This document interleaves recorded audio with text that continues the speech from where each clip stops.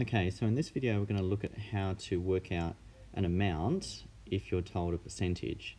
So you can see in this first example we need to find 25% of 40. So it might be that you're downtown in the shops and you see a pair of shorts that you want to buy, they've got 25% off, but we want to know actually how much money is that we're going to be saving.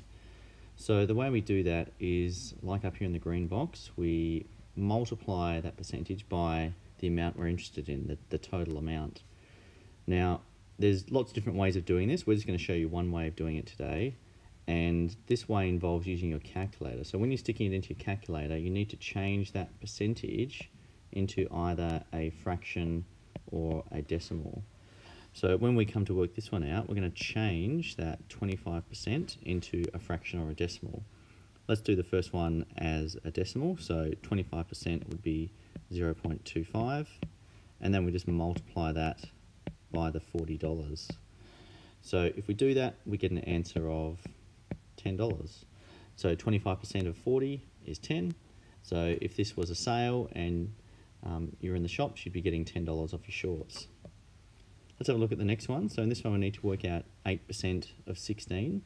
So this might be for some sort of cross-country track, and we've found out that 8% of the track is like bush sort of stuff that you're going to be running over, and we want to know how much of that now in kilometres is bush. So the same thing, we need to change that 8% into a fraction or a decimal. And so let's try doing it as a fraction this time. Remember, percentages are just fractions in disguise. They're fractions that always have 100 on the bottom. So we can just write that as 8 over 100. We multiply that by 16. Do that in your calculator and you get 1.28 as the answer. Now that answer is still in kilometres because the measurement we used at the start was in kilometres. So we just worked out that 1.28 kilometres of this cross-country track is bushland. One last example. This time we've got 134% of 30 minutes.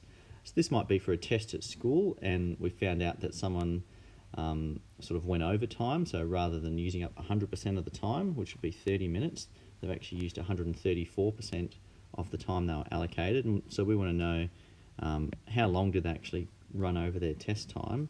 So we do the same thing, we change this into a fraction. So let's try this as a decimal now. So we'd write that as 1.34 and then multiply that by 30, and so we get an answer of 40.2. And again, that would be in minutes because our original measurement was in minutes. So they used a bit over 40 minutes for their test when they were allowed 30 minutes, and so they've had an extra 10 minutes. But that's all you need to do when you're working out a quantity and you've got the percentage. You just multiply the percentage by the amount that you're interested in. You just need to remember to change